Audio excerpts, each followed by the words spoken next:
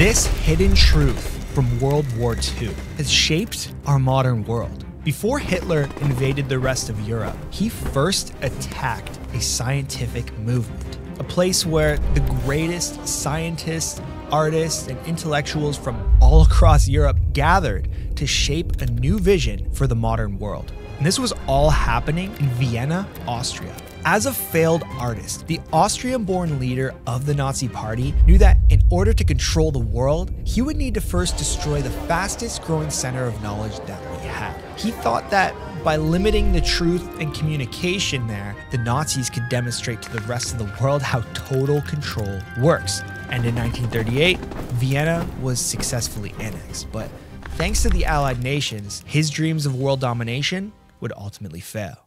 Fast forward to today, a mirrored oppression has taken reign. In a quote, free society, we are being annexed once again. Technology, data, algorithms, our world is shaped by the hands of giants who have monopolized a new form of control. What's worse is the data that we create that shapes our unique identities is captured and sold to the highest bidder without us even knowing. From food to social media to medicine, there is a dark, controlling power looming over this entire system. These giants now influence political direction and create information silos. Scientific developments that could further humanity are seen as pieces of intellectual property to be protected by the long arm of the law. They can never share these new developments publicly, or they risk the opposition progressing right alongside them. Follow the money, that's the true motive. But a new scientific era is coming. In fact, it's already here. Using blockchain and AI technologies, together the public can fund free knowledge, science, and research of real value.